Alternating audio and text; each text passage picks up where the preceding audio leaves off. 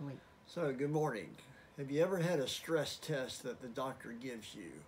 I've never had one of those. I understand what they do is put you on a treadmill and try to kill you to see what your heart can endure.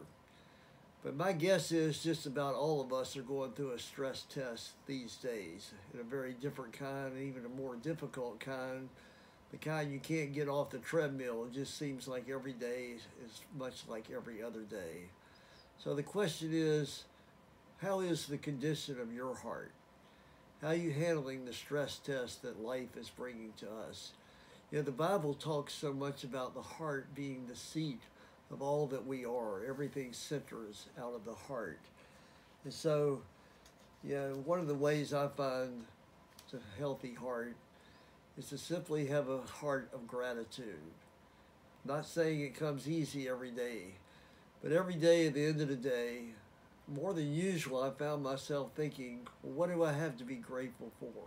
My health, my life, my family, my church, but especially that it's all centered in the gifts that God has given me and that God is a part of all this. So, this interesting. The Bible again and again refers, it makes reference to the heart and the condition of it. Listen to a couple of these verses. A verse that means so much to me. Create in me a clean heart, O God, and renew a right spirit within me. Blessed are the pure in heart, for they shall see God. See to it, brothers and sisters, that none of you has a simple, unbelieving heart that turns away from the living God.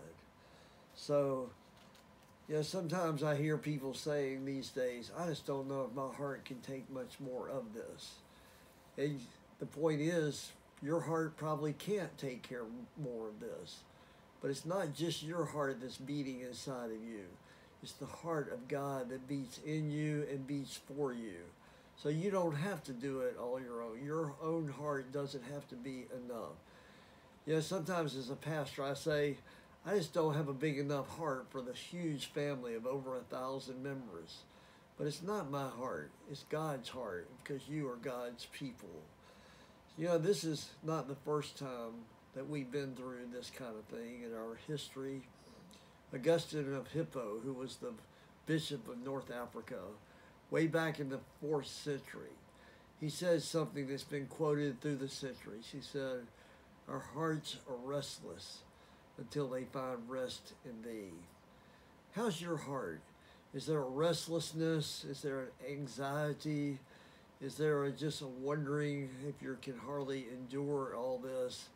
Is there just a restlessness that COVID-19 is prompting?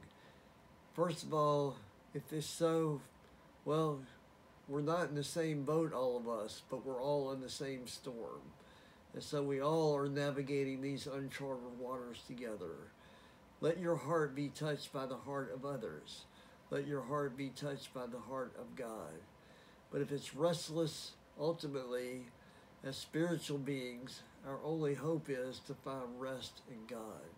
This God of the storms, this God of peace, this God who overcomes. So, if your heart is restless, let it find rest in thee. Every time I do a baby dedication, a parent-child dedication in church, if there's one verse I always share, if none others, it's that wonderful verse in Proverbs. Trust in the Lord with all your heart, and lean not into your own understanding. In all your ways acknowledge him, and he will make straight your paths. It's not just because I want that over a baby who isn't going to make that kind of decision, but it's that as we dedicate this baby, that's what I'm hoping more than anything will be the journey of their life. That they will know as adults, as youth, as senior adults, all the places of life's journey, that they can trust in the Lord with all their heart and lean not into their own understanding. Older I get, there's a lot of things I don't understand. I don't understand all the ways that this disease is just running rampant through our world and why it must be. But at the end of the day, I trust. Trust in what I don't understand. Trust in what doesn't make sense to me. Trust in what I don't like. But I trust ultimately in God. our help in ages past, our hope for years to come. Trust in the Lord today with all your heart, and see if that restless heart doesn't find its better rest in God. So my prayer for you is to have a heart full of God, a heart that will pass the stress test that we're all in these days.